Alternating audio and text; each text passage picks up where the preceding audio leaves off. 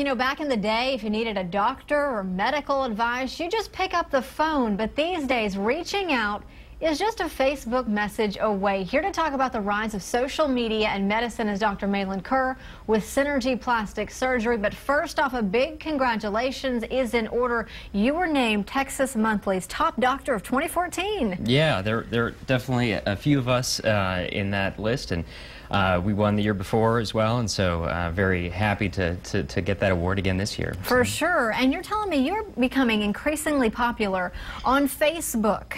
Yeah, I mean, I think that Austin is a very tech-savvy town. We have a lot of folks here that are using that sort of technology. We see, you know, sort of the launching of Twitter and Foursquare out of South by Southwest, and I think that people love it. I mean, we have over 1,000 people that follow us on our business page, and it's clearly a huge way to sort of interact with our business, and really changes, I think, the relationship that the patients have with me and our practice. So you guys launched your Facebook page about 4 years ago. So Yeah. you were on the bandwagon pretty early. What are the benefits that you see coming from it, and what are the different ways that patients use it, and you use it to interact with them? Yeah, I think that, you know, we use it to give them updates, to tell them about things that are changing, you know, not only in our practice, I mean, simple things, just hiring like a new employee or something like that, but also, you know, new procedures. The patients use it, I think, to interact also with like one another. So, you know, once they post a comment, you know, we may sort of broach a topic, they'll post a comment, other patients will post back to them, and so they'll sort of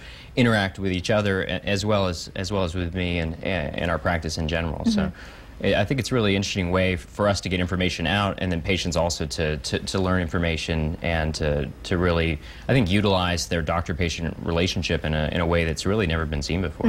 And of course, when you start talking about social media and medicine, there's always the privacy issue. How does that work? If someone goes on and posts something, they're kind of allowing their name to be out there with that comment. Yeah, I would agree. It's definitely a little bit of a sticky situation. I think that, you know, clearly the people that are out making those comments are okay with it, right? And I think that if you do have privacy concerns, then you're clearly not going to be participating in that sort of level. But I mean, I think that that's something that's going to definitely be developing over the years, and we'll have to see how that plays out, as far as, you know, you're clearly identifying yourself as a patient of ours by. And you were talking about the power of social media, that some of your patients have never even met you, never stepped foot in your office, and they're calling up and booking appointments based off of things they have seen online. Yeah, so I think that sort of the rise of online reviews, primarily through Google and Healthgrades and other sort of organizations, have really sort of given patients an opportunity to kind of review almost, I mean, I hate to say like a restaurant or sort of a hotel, but a very similar sort of experience. I mean, I actually have people that, you know, I looked last night on my way in here, we have about 300 or so online reviews that I could find in about 5 minutes. And so, you know, people read through all of them, and they're like, you know, he's the guy for me, just based on other people's experience, you know, before we've even met, which is, I mean, clearly something that never happened, you know, 5 years ago, and I think that that's something that we'll see increasing in the future. Yeah, for sure, and free advertising. We are out of time. Surprise, surprise. We're going to put this interview online. You can post it on your Facebook page. Yeah, we'll do it.